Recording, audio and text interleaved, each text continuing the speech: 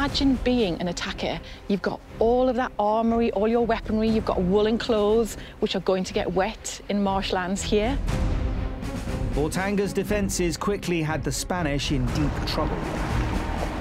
When they tried to construct the trenches, they would need to enforce a siege. They filled with water. When they attempted to move their artillery through choking mud, they were picked off by cannon fire.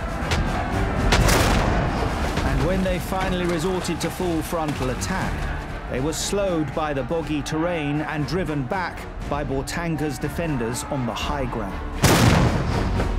You can see the fortress. You've got to get there, you've got to go up that slope. And if you do get up that slope, you are met with a rain of fire. And the clock was ticking. Dry summer was turning into wet autumn, and the Spanish feared getting cut off in the expanding marshes, losing their bogged-down cannon to the rising waters, and becoming sitting ducks for the Dutch.